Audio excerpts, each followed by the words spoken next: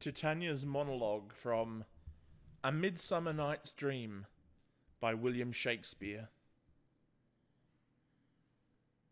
These are the forgeries of jealousy, and never, since the middle summer's spring, met we on hill, in dale, forest, or mead, by paved fountain or by rushy brook, or in the beached margent of the sea, to dance our ringlets to the whistling wind.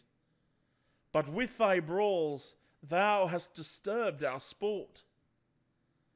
Therefore the winds, piping to us in vain, as in revenge have sucked up from the sea contagious fogs, which, falling in the land, have every pelting river made so proud that they have overborne their continents. The ox hath therefore stretched his yoke in vain, the ploughman lost his sweat, and the green corn hath rotted ere his youth attained a beard.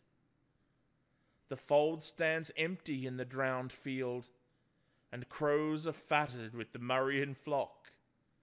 The nine men's morris is filled up with mud, and the quaint mazes in the wanton green, for lack of tread, are undistinguishable.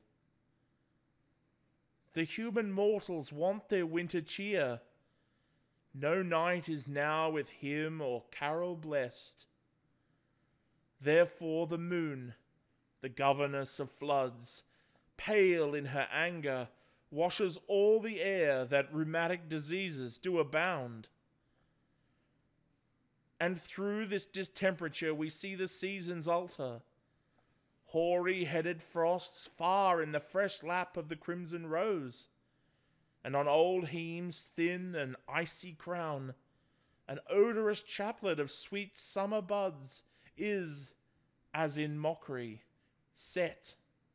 The spring, the summer, the childing autumn, angry winter, change their wonted liveries, and the mazed world, by their increase, now knows not which is which. And this same progeny of evils comes from our debate, from our dissension. We are their parents and original.